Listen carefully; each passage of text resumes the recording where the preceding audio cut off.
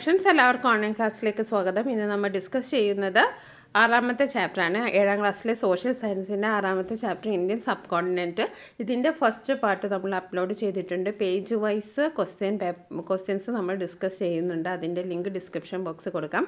അതേപോലെ തന്നെ 5ാമത്തെ ചാപ്റ്ററായ അവത്ത് നമ്മൾ ഡിസ്കസ് ചെയ്തിട്ടുണ്ട്. അതിൻ്റെ ലിങ്ക് ഡിസ്ക്രിപ്ഷൻ ബോക്സ് കൊടുക്കാം.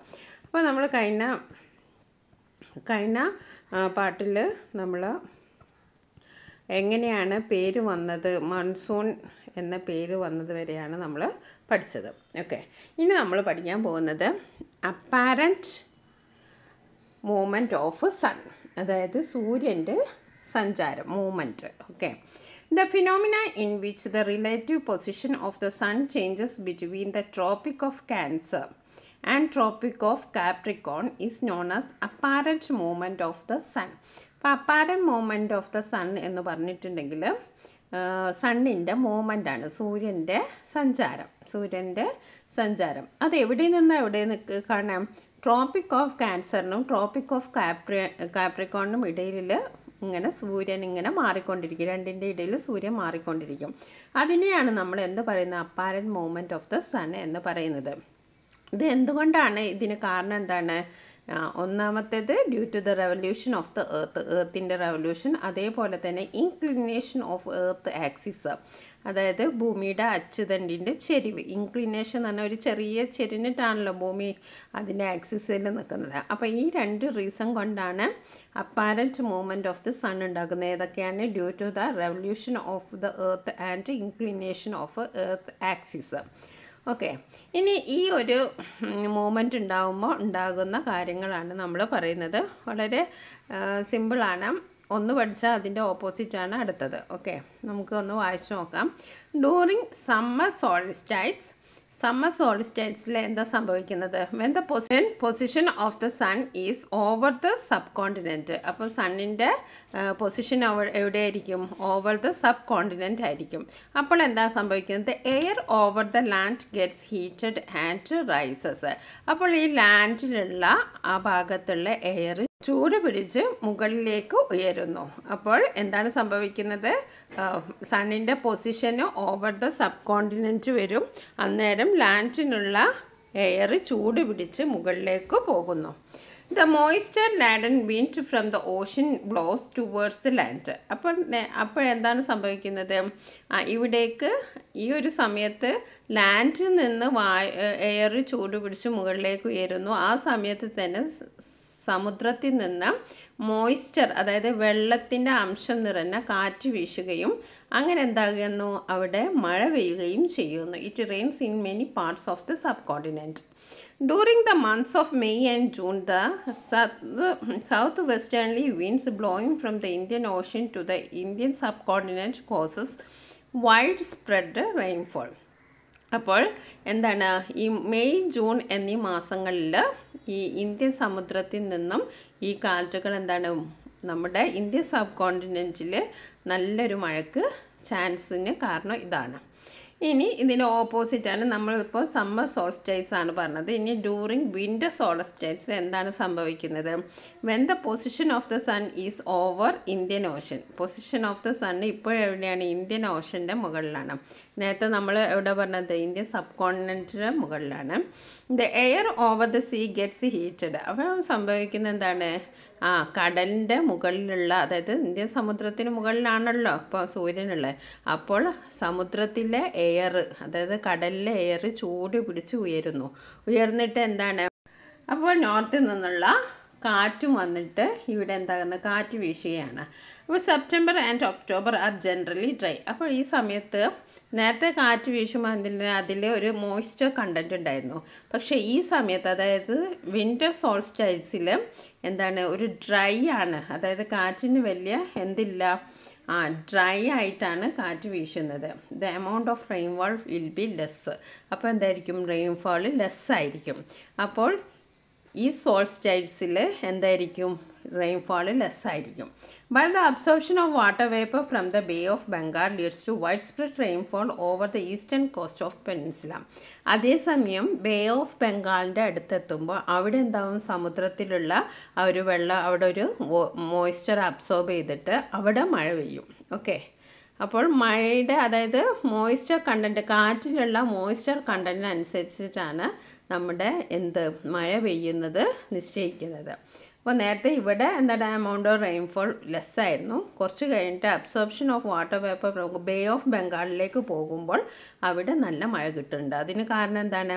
That is the reason absorption of water vapour from the bay of Bengal. Okay, അപ്പോൾ നമുക്ക് ഇതിൽ നിന്ന് എന്താ മനസ്സിലാക്കുന്നത്? നമ്മുടെ ക്ലൈമറ്റിനെ എന്തൊക്കെ ബാധിക്കുന്നുണ്ട്? ലാറ്റിറ്റ്യൂഡ് ഉണ്ട്, ആൾട്ടിറ്റ്യൂഡ് ഉണ്ട്, ഫിസിയോഗ്രഫി ഉണ്ട്, പ്രോക്സിമിറ്റി ടു ഓഷ്യൻ ഉണ്ട്, വിൻഡ് ഉണ്ട്. അപ്പോൾ നമുക്ക് ഈ ഭാഗത്തുള്ള ക്വസ്റ്റ്യൻസ് ഒക്കെ ഒന്ന് നോക്കാം. What is the apparent movement of the sun? Apparent movement എന്ന് പറഞ്ഞാൽ എന്താണ്? The change in the sons relative position between the tropic of cancer and tropic of Capricorn. അതിനെയാണ് നമ്മൾ apparent movement of the sun എന്ന് പറയുന്നത്. Next, what causes the apparent movement of the എന്താണ് apparent movement of the സണ്ണിന് കാരണം? Earth revolution and axial inclination. ഇനി അടുത്തത്, what happens during the summer solstice in the Indian sub continent? എന്താണ് ഈ summer സോൾസ്റ്റിസിൽ അവിടെ സംഭവിക്കുന്നത്? The air over land gets heats up, rises and pulls in moisture ladder means from the ocean causing wide spread rain. അതാണ് summer സോൾസ്റ്റിസിലാണ് നമുക്ക് വ്യാപകമായ മഴ കിട്ടുന്നത്. What wind cos rainfall in May and June? South വെസ്റ്റേൺലി winds from Indian ocean. അപ്പോൾ മെയ്യിലെയും ജൂണിലെയും ആ റെയിൻഫോളിന് കാരണമായിട്ടുള്ള കാറ്റ് എന്താണ്? South വെസ്റ്റേൺലി winds from Indian ocean. ഇനി അടുത്തത്, what happens during winter solstice? Winter സോൾസ്റ്റിസിൽ ഇവിടെ സംഭവിക്കുന്നത് എന്താണ്? The air over the Indian ocean heats up, rises and blows winds from the north. ഇനി വാട്ട് ടൈപ്പ് ഓഫ് വിൻഡ്സ് ഒക്കെ ഡ്യൂറിങ് സെപ്റ്റംബർ ആൻഡ് ഒക്ടോബർ? സെപ്റ്റംബറിലും ഒക്ടോബറിലും ഏത് വിൻഡ്സാണ്? North east to south west. എന്താണ് north east to south west? ഇനി അടുത്ത, what is the significance of the apparent movement of the sun? ഇതിൻ്റെ ഒരു significance എന്താണ്? ഈ apparent movement of the sun കൊണ്ട് എന്താണ് കാലാവസ്ഥയ്ക്ക് പ്രയോജനമുള്ളത്? It influence the Indian sub continents climate, particularly rainfall pattern. അത് എന്താണ് കാര്യമായിട്ട് ഇൻഫ്ലുവൻസ് ചെയ്തത്? എന്താണ്? നമ്മുടെ ക്ലൈമറ്റിനെയാണ്. ഇന്ത്യൻ സബ് കോണ്ടിനെൻ്റിൻ്റെ ക്ലൈമറ്റിനെ ഈ apparent movement of the sun വളരെയധികം ബാധിക്കുന്നുണ്ട്. അപ്പോൾ നമ്മൾ ഇത് പറഞ്ഞു. ഇനി അടുത്തത്, why does Indian sub continent experience varying rainfall? എന്തുകൊണ്ടാണ് ഇന്ത്യൻ സബ് കോണ്ടിനെൻ്റിൽ വാരിയിങ് റെയിൻഫോൾ ചില സ്ഥലത്ത് ഉണ്ടെങ്കിൽ ചില സ്ഥലത്തില്ല? അതെന്തുകൊണ്ടാണ് എന്നാണ് ചോദിച്ചിരിക്കുന്നത്. Due to the factors like latitude, altitude, physiography and proximity ocean. അപ്പോൾ നമ്മുടെ കാലാവസ്ഥയെ സ്വാധീനിക്കുന്ന ഘടകങ്ങൾ ഇതൊക്കെയാണ്. എന്തൊക്കെയാണ്? ലാറ്റിറ്റ്യൂഡ് ഉണ്ട്, ആൾട്ടിറ്റ്യൂഡ് ഉണ്ട്, പിന്നെ ഫിസിയോഗ്രഫി ഭൂപ്രകൃതി, അതേപോലെ തന്നെ നമ്മൾ സമുദ്രത്തിൻ്റെ അടുത്താണോ അല്ലെങ്കിൽ അകലെയാണോ, ഇതൊക്കെ നമ്മുടെ ക്ലൈമറ്റിനെ ബാധിക്കുന്നുണ്ട്. What role does the bay of Bengal play in rainfall pattern? Bay of ബംഗാളിന് എന്താണ് പങ്കുള്ളത്? Absorbs water vapour leading to wide spread rainfall in the eastern cost. ഇപ്പോൾ ഈസ്റ്റേൺ കോസ്റ്റിൽ നല്ല വ്യാപകമായ മഴയ്ക്ക് കാരണമാകുന്നത് ബേ ഓഫ് ബംഗാളിലെ എന്താണ് കാറ്റാണ് അല്ലേ. ബേ ഓഫ് ബംഗാളിൽ നിന്നുള്ള ആ മോയ്സ്ചർ അബ്സോർബ് ചെയ്തിട്ടാണ് അവിടെ മഴ പെയ്യുന്നത്. What factors influence the climate of N area? ഒരു ഏരിയയുടെ ക്ലൈമറ്റിനെ സ്വാധീനിക്കുന്നത് എന്താണെന്ന് വെച്ചാൽ ഇത് ഇമ്പോർട്ടൻ്റ് ആണ്. Latitude, altitude, physiography, proximity to ocean and winter. ഇനി നമുക്ക് അടുത്ത പേജിൽ നോക്കാം. The climatic experience are different on either side of tropic of cancer and important latitude. അപ്പോൾ ട്രോപ്പിക് ഓഫ് ക്യാൻസർ ഒരു ഇമ്പോർട്ടൻറ്റ് ലാറ്റിറ്റ്യൂഡാണെന്ന് അറിയാലോ. അതിൻ്റെ രണ്ട് സൈഡിലും രണ്ട് കാലാവസ്ഥയാണ്. The northern part of the tropic of cancer experience temperate climate while the southern part has a tropical climate. അപ്പോൾ അതിൻ്റെ ഇപ്പുറം എന്താണ് ഒരു ടെമ്പറേറ്റ് ക്ലൈമറ്റ് ആണെന്ന് വെച്ചാൽ southern പാർട്ടിലൊരു tropical ക്ലൈമറ്റാണ്. The difference in temperature during the winter and summer season is in tropical region is generally moderate, but the difference is generally greater in the temperate region. Read a few sentences of a letter. ഒരു letter എഴുതിയാണ്, Diya എഴുതിയതാണ്. അപ്പോൾ അവളുടെ sister മൂന്നാറിലാണ്. ആ ഒരു ലെറ്ററിലെ content നമുക്കൊന്ന് വായിച്ചു നോക്കാം. Dear sister, hope you are fine. How is your study is going? Tourists come here to see the vast area plantation of the area, but the climate here is extremely cold. Even during daytime, I have to wear woolen coats in the class. It's so cold that I use 2 blankets at night. അപ്പോൾ മൂന്നാറിൽ ഭയങ്കര കോൾഡാണ്. പകൽ ടൈമിൽ വരെ ഭയങ്കര തണുപ്പാണ്. രാത്രി 2 ബ്ലാങ്കറ്റൊക്കെ വെച്ചിട്ടാണ് കിടക്കുന്നത്. I was home. I used a fan even at night and had taken bath in plain water. Now I can't even think of bathing in plain water here. When I come to Thiruvananthapuram for vacation, I will definitely bring the apples and strawberries grown here, and they won't grow in our hot climate. അപ്പോൾ ആ ക്ലൈമറ്റിനെ പറ്റിയാണ് പറയുന്നത്. മൂന്നാറിലെ climate വളരെ അധികം തണുപ്പുള്ളതാണ്. അവിടെ എന്തൊക്കെ strawberries ആപ്പിൾസൊക്കെ വളരുന്നുണ്ട്. അതൊക്കെ ഞാൻ തിരുവനന്തപുരത്തേക്ക് വരുമ്പോൾ കൊണ്ടുവരാം. അപ്പോൾ തിരുവനന്തപുരം എന്താണ്, അവിടെ ഒരു ഹോട്ട് ക്ലൈമറ്റാണ്. ഇത്രയും കാര്യങ്ങളാണ് നമ്മൾ മനസ്സിലാക്കി വെക്കുന്നത്. Okay, what is the significance of Tropic of Cancer? Tropic of Cancer divides temperate and tropical climate region. How do temperature differences vary between tropical and temperate region? Tropical region have moderate seasonal variation, while temperate regions have greater variation. Now, what type of climate is found north of the Tropic of Cancer? Temperate climate. ആ ഒരു ഭാഗത്തുള്ള questions ആണ്. ഇനി നമുക്ക് what concept explain the called climate in Munnar and Ooty. അപ്പം നമ്മൾ മൂന്നാറിലെയും ഊട്ടിയിലെയും climate normal labs rate, അതായത് നമ്മൾ നേരത്തെ കഴിഞ്ഞ chapter പഠിച്ചല്ലോ. Have you ever thought Y places like Munnar Ooty experience called climate? മൂന്നാറും ഊട്ടിയും ഒക്കെ കോൾഡ് ക്ലൈമറ്റ് എന്തുകൊണ്ടാണ് എക്സ്പീരിയൻസ് ചെയ്യുന്നതെന്ന് നമ്മൾ നേരത്തെ പഠിച്ചു കഴിഞ്ഞ ചാപ്റ്ററിൽ. അതിൽ നമ്മൾ നോർമൽ ലാബ്സ് റേറ്റ് എന്ന് പറഞ്ഞൊരു ഫിനോമിനെ കുറിച്ച് പഠിച്ചിരുന്നു. അപ്പോൾ physiography is another important factor influences climate. അപ്പോൾ മൂന്നാർ ഊട്ടി അതേപോലെ തന്നെ നോക്കുമ്പോൾ ഭയങ്കര തണുപ്പുള്ള സ്ഥലമാണ്. അപ്പോൾ എന്താണ്, ഫിസിയോഗ്രഫിയും ഒരു ഇമ്പോർട്ടൻറ്റ് ഫാക്ടറാണ് നമ്മുടെ ക്ലൈമറ്റിനെ ഇൻഫ്ലുവൻസ് ചെയ്യുന്നത്. Moist and ladder winds R obstructed by the mountains located against their direction resulting in rainfall. Kerala located in the western slope of Western Ghats receives heavy rainfall, while Tamil Nadu located in the eastern slopes gets low rainfall. Have you understood the reason now? Such regions with low rainfall are generally known as rain shadow region. അപ്പോൾ ഇവിടെ നമുക്ക് ഇതുമായി ബന്ധപ്പെട്ട കുറച്ച് ചോദ്യം നോക്കാം. ആ ഒരു പേജിലുള്ള ചോദ്യങ്ങൾ നോക്കാം. What concept explain the called climate in Munnar and Ooty. അപ്പോൾ മൂന്നാറിലും ഊട്ടിയിലുമുള്ള ആ കോൾഡ് ക്ലൈമറ്റിന് ഒരു ഫിനോമിന കാരണമെന്ന് നമ്മൾ പറഞ്ഞു. അതിൻ്റെ പേരെന്താണ്? Normal labs rate. അപ്പം നോർമൽ ലാബ്സ് റേറ്റ് എന്ന് പറഞ്ഞാൽ എന്താണ്?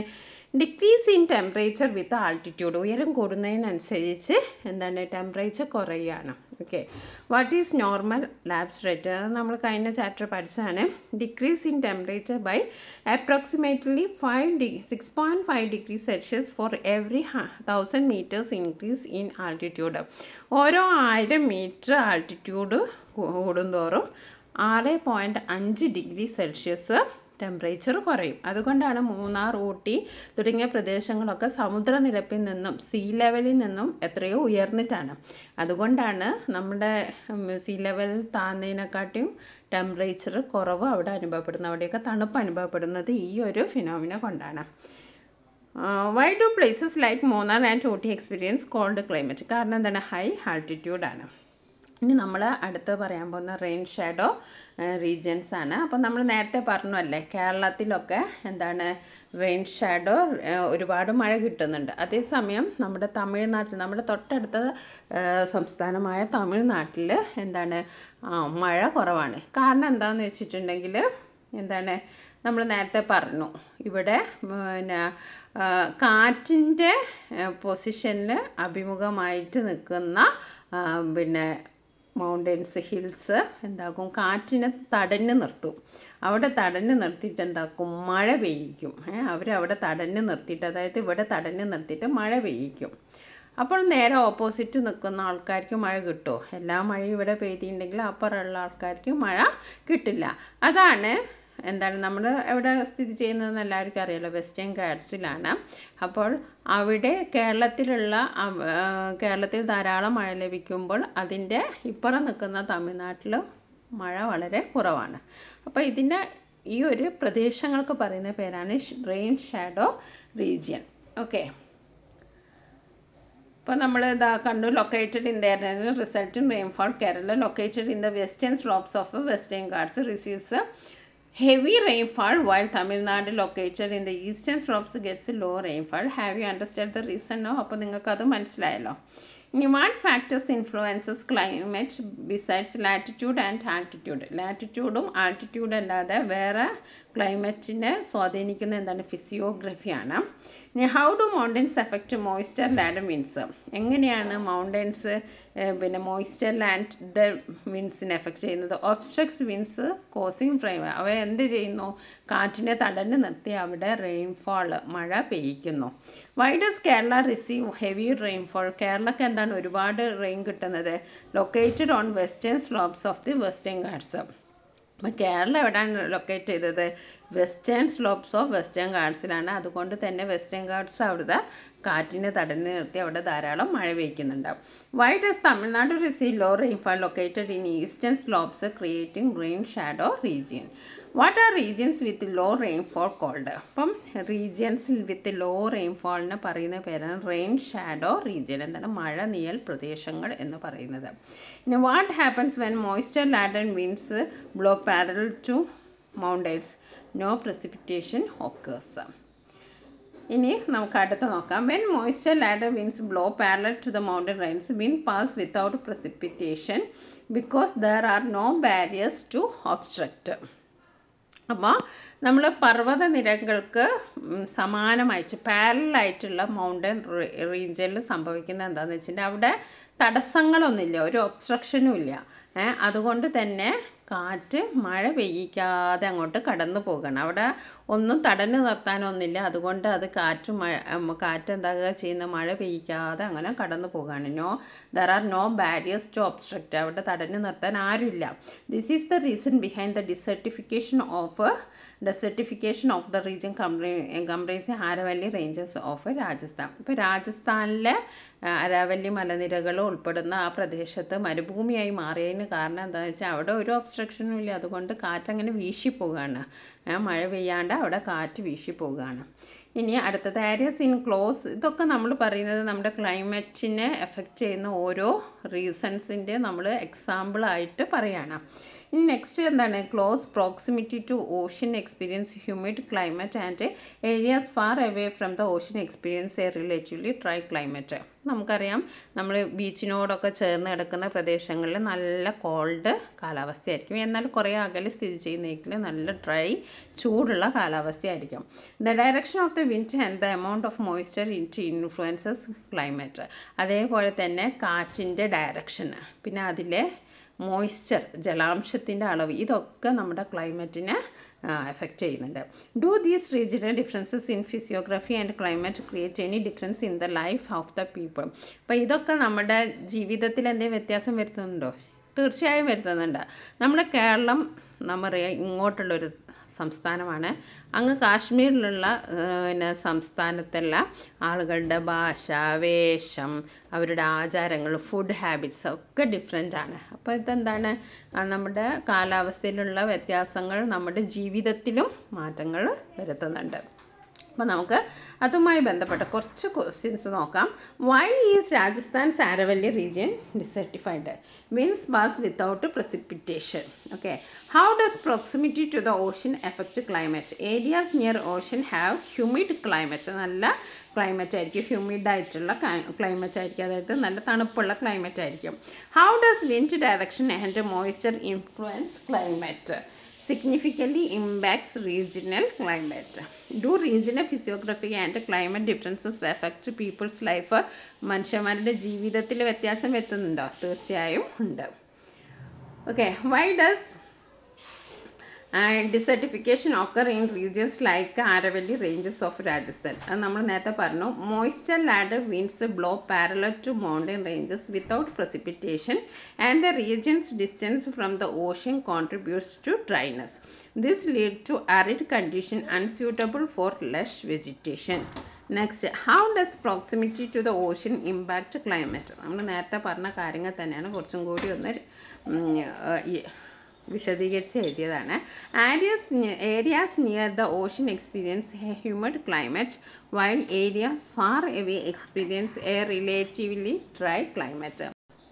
areas far away experience a relatively dry climate. Oceanic influence in moderate temperatures and precipitation. ഇനി അടുത്തത് does wind direction and moisture content affect climate. Wind ഡയറക്ഷനും moisture കണ്ടൻറ്റും ക്ലൈമറ്റിനെ affect ചെയ്യുമോ? തീർച്ചയായും yes. Wind direction and moisture significantly influence regional climate. അതെന്തായാലും regional ക്ലൈമറ്റിനെ affect ചെയ്യുന്നുണ്ട്. This impact temperature, precipitation and weather pattern.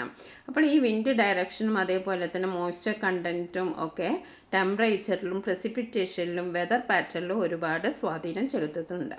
ഇനി അടുത്ത question. Do regional physiography and climate difference impact people's life. ജനങ്ങളുടെ ജീവിതത്തെ ഈ ഒരു ഫിസിയോഗ്രഫിയും അതേപോലെ ക്ലൈമറ്റ് ചേഞ്ചും എന്തെങ്കിലും തരത്തിൽ ബാധിക്കുന്നുണ്ടോയെന്ന്. Yes. Regional differences in physiography and climate significantly influence agriculture, settlement pattern and life style.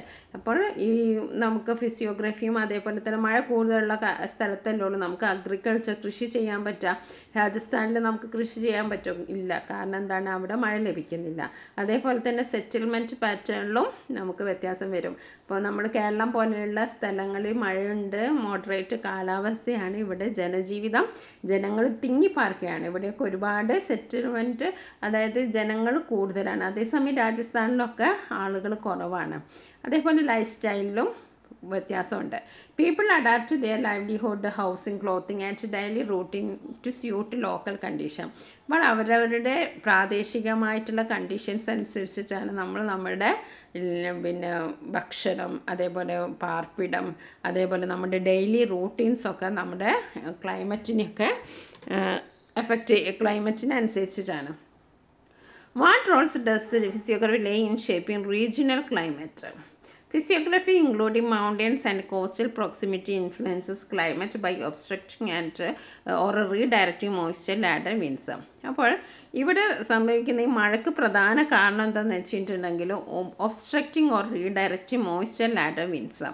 ഈ മോയ്സ്ചർ കണ്ടൻറ്റ് ആയിട്ടുള്ള വിൻസിനെ ഒബ്സ്ട്രക്റ്റ് ചെയ്യുമ്പോൾ ഒരു പർവ്വതം അങ്ങനെ ഒരു ഹില്ലോ ഒരു മൗണ്ടനോ അവിടെ ഉണ്ടെങ്കിൽ അതിനെ ഒബ്സ്ട്രക്റ്റ് ചെയ്തിട്ടുണ്ടെങ്കിൽ മഴ അവിടെ പെയ്യും. അല്ലെങ്കിൽ എന്തെങ്കിലും റീഡയറക്റ്റ് ചെയ്യാന്ന് വെച്ചാൽ മഴ അവിടെ പെയ്യും. ചിലപ്പോൾ ഒരു സ്ഥലത്ത് നിന്ന് റീഡയറക്റ്റ് ചെയ്യാണ്, അവിടെ മഴ കാറ്റ് വന്നിട്ട് റീഡയറക്റ്റ് ചെയ്യുമ്പോൾ അവിടെ മഴ പെയ്യാതെ വേറെ സ്ഥലത്ത് പോയി പെയ്യുന്നു. അങ്ങനെയൊക്കെ വളരെയധികം ഇമ്പോർട്ടൻ്റ് ആണ്. ഈ മഴ പെയ്യിക്കുന്നതിൽ ഈ മോയ്സ്ചർ ലാഡർ വിൻഡിന് വളരെ ഇമ്പോർട്ടൻ്റ് റോളാണ്. This creates diverse micro climates. ഇനി നമുക്ക് അടുത്ത പേജ് നോക്കാം. ഓക്കെ, അടുത്ത പേജ് എന്താണ്? നമ്മൾ ഫുഡ് ഐറ്റംസ് അല്ലേ കാണുന്നത്. പിക്ചറിൽ കണ്ടല്ലോ ഫുഡ് ഐറ്റംസ് ആണ്. എന്തൊക്കെയാണ്? ഒന്ന് ഏലക്ക, രണ്ടാമത്തേത് വീറ്റ്. നമുക്ക് നോക്കാം. Are the food habits of the people of north and south India at the same? നോർത്തിലും സൗത്തിലുള്ള ആൾക്കാരുടെ ഫുഡ് ഹാബിറ്റ്സ് ഒരേപോലെയാണോ? ഒരിക്കലും അല്ല. Is the dress സ്റ്റൈലോ the people of Kashmir same as that of people തമിഴ്നാട്ടിലെ ആളുടെ ഡ്രസ് സ്റ്റൈലും കാശ്മീരിലെ ഡ്രസ് സ്റ്റൈലും ഒരുപോലെയാണോ? ഒരിക്കലും ഇല്ല. Are the major crops cultivated in the western guards and north Indian planes are the same? Western ഗാർഡ്സിൽ കൃഷിയും അതേപോലെ നോർത്ത് ഇന്ത്യൻ പ്ലെയിൻസിലെ കൃഷിയും ഒരുപോലെയാണോ? Identify the crop grown in the western guards from the given picture figure 6.7.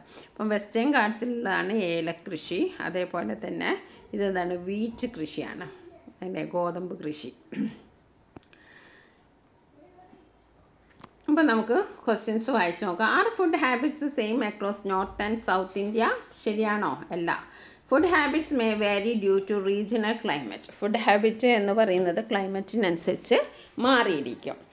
For example and availability of crops. പിന്നെ അവിടെ ലഭ്യമായിട്ടുള്ള crops ഏതാണോ അതിനനുസരിച്ച് നമ്മുടെ food habits മാറിയിരിക്കും. North Indian cuisine include naan, tandoori, chicken, while south Indian cuisine features idli, dosa and sambar. അപ്പോൾ north ഇന്ത്യയിൽ അധികം എന്താണ് തന്തൂരി ചിക്കൻ അങ്ങനത്തെ സംഭവങ്ങളൊക്കെയാണ്. എന്നുവെച്ചാൽ നമ്മൾ സൗത്തിലേക്ക് വരികയാണെന്ന് വെച്ചാൽ ഇഡ്ഡലി, ദോശ, സാമ്പാർ ഇതൊക്കെയാണ് നമ്മളിവിടുത്തെ ഭക്ഷണ രീതികൾ. Next question is dress style same in Kashmir and Tamil Nadu? കാശ്മീരിലെയും തമിഴ്നാട്ടിലെയും dress style ഒരുപോലെയാണോ? No, dress styles differ due to climate and regional traditions. ടെക്സ്റ്റൈലും നമ്മുടെ ക്ലൈമറ്റും അതേപോലെ റീജിയണൽ ട്രഡീഷൻസും പ്രാദേശികമായ ആചാരങ്ങൾക്കനുസരിച്ചും വ്യത്യാസപ്പെട്ടിരിക്കുന്നു. കാശ്മീരീസിൻ്റെ ഡ്രസ്സൊക്കെ നിങ്ങൾ കണ്ടില്ലേ? കാശ്മീരീസ് വിയർ വാം വൂളൻ ക്ലോത്ത്സ്. അപ്പോൾ നല്ല വൂളൻ ക്ലോത്ത്സാണ്, കമ്പിളി കൊണ്ട് ഉണ്ടാക്കിയ കുറച്ച് തടിച്ച ടൈപ്പുള്ള ക്ലോത്ത്സാണ് ഉപയോഗിക്കുക. While തമിലിയൻസ് wear light weight cotton clothes. പക്ഷേ ഇങ്ങോട്ട് വരുമ്പോൾ എന്താണ്, നമ്മൾ കോട്ടൺ ക്ലോത്ത്സാണ് അധികം പ്രിഫർ ചെയ്യുന്നത്. Next question, R major crops cultivated in western guards and north Indian plain same? Western ഗാർഡ്സിലും north Indian പ്ലെയിനിലും same ആണോ? ഇതൊക്കെ നമ്മൾ നേരത്തെ ഉള്ള ചോദ്യങ്ങളാട്ടോ, അതിനുള്ള ആൻസറാണ് നമ്മൾ ഈ പറയുന്നത്. Okay, no, crops vary due to rainfall and climate. അതും ഒരിക്കലും സെയിം അല്ല. ഈ ക്രോപ്സൊക്കെ റെയിൻഫോൾ അനുസരിച്ചും ക്ലൈമറ്റ്സ് അനുസരിച്ചും മാറിയിരിക്കും. Western guards grow cardamom, tea and coffee, while north Indian plain gross wheat, rice and sugar cane. Okay, western ഗാർഡ്സിൽ സാധാരണയായിട്ട് cardamom, tea, coffee ഇതൊക്കെയാണ്. North Indian പ്ലെയിനിൽ എന്താണ്, വീറ്റ്, റൈസ്, ഷുഗർ കെയിൻ ഒക്കെയാണ്. ഇനി what crop grown in western guards? കാർഡമ, അത് നമ്മൾ നേരത്തെ പറഞ്ഞു. What crop grown in north Indian plane? Wheat. How does physiography and climate influence people's life? അപ്പോൾ ഫിസിയോഗ്രഫിയും ക്ലൈമറ്റും ഒരാളുടെ ജീവിതത്തിലെ, ജനങ്ങളുടെ ജീവിതത്തെ എങ്ങനെ ഇൻഫ്ലുവൻസ് ചെയ്യുന്നു? Physiography and climate impact agriculture. അത് അഗ്രികൾച്ചർ, ആദ്യം തന്നെ അത് അഗ്രികൾച്ചറിനാണ് എഫക്റ്റ് ചെയ്യുക. അഗ്രികൾച്ചർ, കൃഷി ഉണ്ടെങ്കിൽ അതെന്താണ്, ഫുഡിന്, അതായത് കൃഷിക്കനുസരിച്ചിട്ടല്ലേ ഉള്ളൂ ഫുഡ് ഉണ്ടാക്കാൻ പറ്റുക. Next, housing, clothing, rituals and celebration shaping regional life style. ഇനി അടുത്ത question, how does rainfall distribution effect agriculture? എങ്ങനെയാണ് ഈ റെയിൻഫോൾ ഡിസ്ട്രിബ്യൂഷൻ അഗ്രികൾച്ചറിനെ എഫക്റ്റ് ചെയ്യുന്നത്?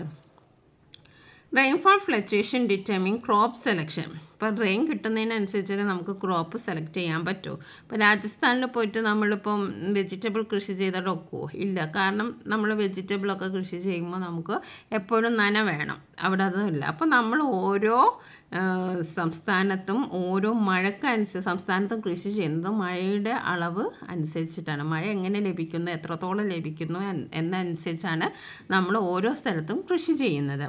Irrigation needs and cultivation feasibility influencing agriculture productivity. അപ്പോൾ ഇതൊക്കെ എന്താണ്, ഒരു അഗ്രികൾച്ചർ പ്രൊഡക്ഷനെ ബാധിക്കുന്നുണ്ട്.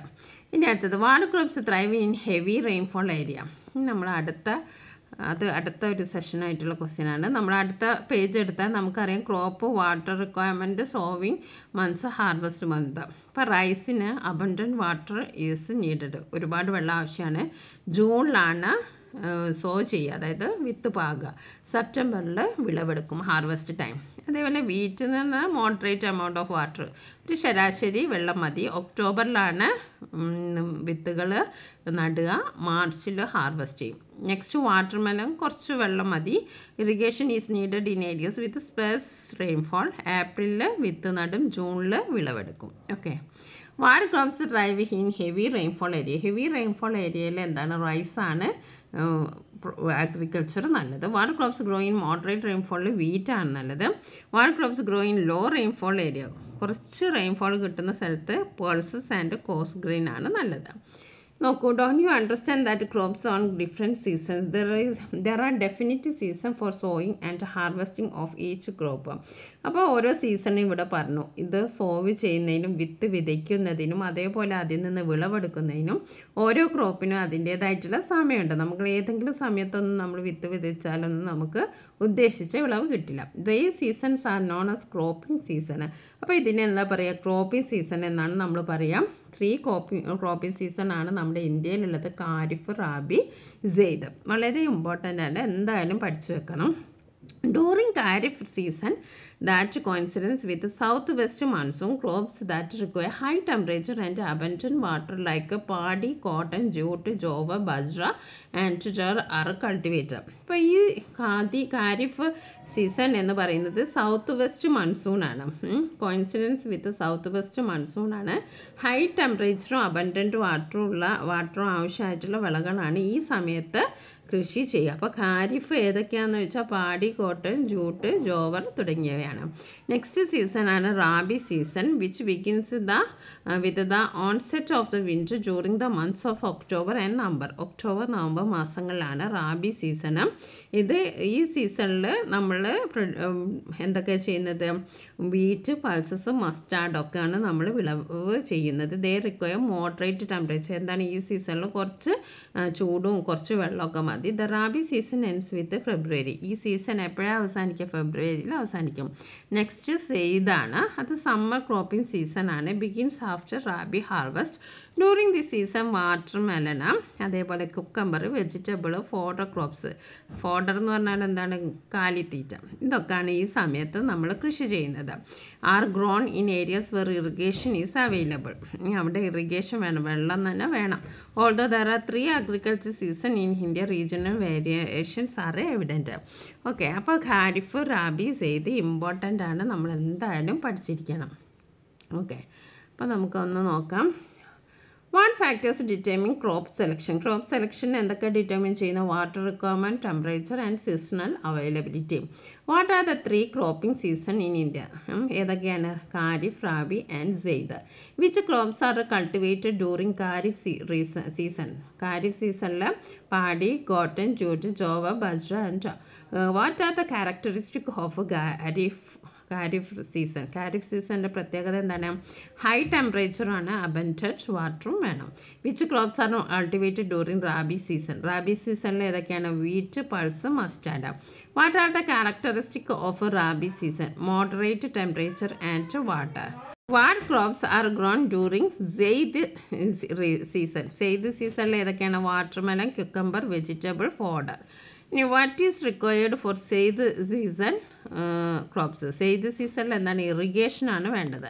Why are regional variation evident in crop selection? Difference in climate, water availability and local condition. ഇനി നമുക്ക് അടുത്ത പോയിന്റ് ഫുഡ് ക്രോപ്സിനെ പറ്റിയിട്ടാണ് പഠിക്കാനുള്ളത്. Okay, food crops R classified in to 2. Food crops രണ്ട് തരത്തിലാണ് ഫുഡ് ക്രോപ്സ് ഉള്ളത്. ഒന്ന് സെറിയൽസും പൾസസും. In India fine cereals such as rice and wheat and coarse cereals such as bajra, maize and ragi are grown. അപ്പോൾ നമ്മുടെ ഇന്ത്യയിൽ സെറിയൽസും പൾസസും ഉണ്ടെന്ന് പറഞ്ഞു. Fine cereals എന്ന് പറയുന്നത് റൈസ്, വീറ്റാണ്. കോഴ്സ് സെറിയൽസ് എന്ന് പറയുന്നത് ബജ്ര, മെയ്സ്, റാഗി ഇവയാണ്. Gram and തൂർദാൽ are the major pulses cultivated in India. അപ്പം ഇന്ത്യയിലുള്ള മേജർ പൾസസ് എന്ന് പറയുന്നത് തൂർദാൽ, നമ്മുടെ പരിപ്പ്, അതേപോലെ ഗ്രാമം എന്ന് പറഞ്ഞാൽ ചെറുപയർ പരിപ്പ്, അങ്ങനത്തെ.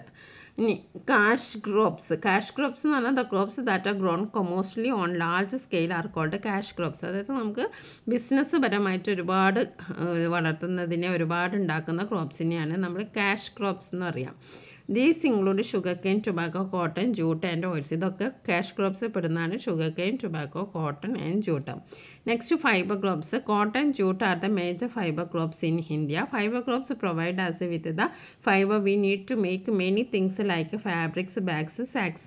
അപ്പോൾ നമുക്ക് ഫൈബർ ക്രോപ്സ് ഒരുപാട് വേണ്ട. കാരണം ബാഗ്സും അതേപോലെ തന്നെ സാക്ക്, ചാക്കുകൾ, അങ്ങനെ ഫാബ്രിക്സ്, തുണിത്തരങ്ങളൊക്കെ ഉണ്ടാക്കാൻ വേണ്ടിയിട്ട് നമ്മൾ കോട്ടണും ജൂട്ടും ഒരുപാട് ഉൽപ്പാദിപ്പിക്കുന്നുണ്ട്. അപ്പോൾ അതെന്താണ്? ഫൈബർ ക്രോപ്സ് ആണ്. ഇനി ഓയിൽ സീഡ്സ്. നമുക്ക് ഓയിൽ വേണമല്ലോ. Oil seeds are cultivated to produce edible oil. These include ground nut, റൈപ്സീഡ്, mustard, soybean and sunflower. ഇതൊക്കെ നമ്മൾ ഉപയോഗിക്കുന്ന ഓയിലുകളാണ്. Apart from these other crops സജസ്, ഇതുകൂടാതെ വേറെ എന്തൊക്കെയുണ്ട്? Tea, coffee, rubber, spices and tubers are also cultivated in India. Among these many are cultivated as plantation crops. ഇതൊക്കെ എന്ത് പേരിൽ അറിയപ്പെടുന്നത്? Plantation crops. അപ്പോൾ ഒരുപാട് ക്രോപ്സ് ഉണ്ട്. ഫുഡ് ക്രോപ്സ് ഉണ്ട്, കാഷ് ക്രോപ്സ് ഉണ്ട്, fibre crops, oil seeds. Okay, ഇനി നമുക്ക് അതുമായിട്ട് ബന്ധപ്പെട്ട ക്വസ്റ്റ്യൻ നോക്കാം. ഫുഡ് ക്രോപ്സിൽ 2 തരം ഉണ്ടെന്ന് പറഞ്ഞു. ഒന്ന് സെറിയൽസും പൾസുമാണ്. സെറിയൽസിൽ ഫൈൻ സെറിയൽസും ഉണ്ട്, കോഴ്സ് സെറിയൽസും ഉണ്ട്. ഫൈൻ സെറിയൽസ് എന്ന് പറയുന്ന റൈസും വീറ്റുമാണ്. കോഴ്സ് സെറിയൽസ് എന്ന് പറഞ്ഞാൽ ബജ്ര, മെയ്സ്, റാഗി. പൾസസിൽ വരുന്ന ഗ്രാം, തൂർദാൽ, ലെൻറ്റിൽസ് ആണ്. നെക്സ്റ്റ് പറഞ്ഞത് കാഷ് ക്രോപ്സ് ആണ്. അതിൽ sugar cane, tobacco, cotton, jute, oil seeds. Okay, അതിൽ ഫൈബർ ക്രോപ്സ് വരുന്നതാണ് കോട്ടണും ജൂട്ടും. പ്ലാന്റേഷൻ ക്രോപ്സ് ആണ് fibre crops cotton ജൂട്ടും plantation crops tea coffee rubber other crops വരുന്നത് സ്പൈസസ് ട്യൂബേഴ്സ് വെജിറ്റബിൾ ഫ്രൂട്ട്സ് പിന്നെ നമ്മൾ സീസണൽ ക്രോപ്സ് പറഞ്ഞു ഖാരിഫ് റാബി സെയ്ത് ഇതാണ് നമ്മൾ മെയിനായിട്ടുള്ള ഈ ചാപ്റ്റർ പഠിക്കുന്ന ക്രോപ്സ് ഇനി how are food crops classified in India food crops എങ്ങനെയാണ് ക്ലാസിഫൈ ചെയ്തത് രണ്ടെണ്ണമായിട്ട് സെറിയൽസും പൾസസും ഇനി ഫൈൻ സെറിയൽസിന് ഉദാഹരണമാണ് റൈസും വീറ്റും examples of course cereals bajra maze ragi major pulses in India gram തൂർദാൽ what are cash crops sugar cane tobacco cotton jute. What are fiber crops? Cotton jute. What are oil seeds used for edible oil? Examples of other crops tea, coffee, rubber, spices.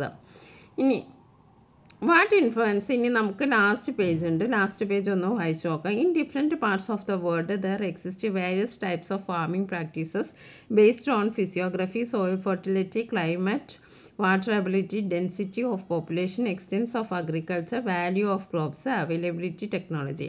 അപ്പോൾ നമ്മൾ different types of variation of farming ഉണ്ട് പലതരം കൃഷി രീതികളുണ്ട് അതൊക്കെ base ചെയ്യുന്നത് പല ഘടകങ്ങളെ ആശ്രയിച്ചിട്ടാണ് ഫിസിയോഗ്രഫി ഭൂപ്രകൃതി അതേപോലെ സോയിൽ ഫെർട്ടിലിറ്റി മണ്ണിൻ്റെ ഫലഭൂയിഷ്ഠത ക്ലൈമറ്റ് കാലാവസ്ഥ വാട്ടർ ഇതിങ്ങനെ ഒരുപാട് കാരണങ്ങളുണ്ട് These include primitive subsistence agriculture, intensive subsistence agriculture, mixed farming, extensive commercial grain cultivation, dairy farming, cultivation of plantation crops and horticulture. In the next chapter, ഇപ്പോൾ നമ്മൾ അടുത്ത ചാപ്റ്ററിൽ പലതരം കൃഷി രീതികളെ കുറിച്ച് പഠിക്കുന്നതാണ് ഇനി നമുക്ക് എക്സ്റ്റെൻഡഡ് ആക്ടിവിറ്റീസ് ഉണ്ട് എക്സ്റ്റെൻഡഡ് ആക്ടിവിറ്റീസിൽ നമുക്ക് 3 ക്വസ്റ്റ്യൻസ് ഉണ്ട് അതിൽ 2 എണ്ണം നമുക്ക് ഒന്ന് SEO ആണ് ഒന്നൊരു wallpaper collecting pictures that showcase the cultural diversity of different countries അപ്പോൾ അത് നമുക്ക് ഡിസ്കസ് ചെയ്യാം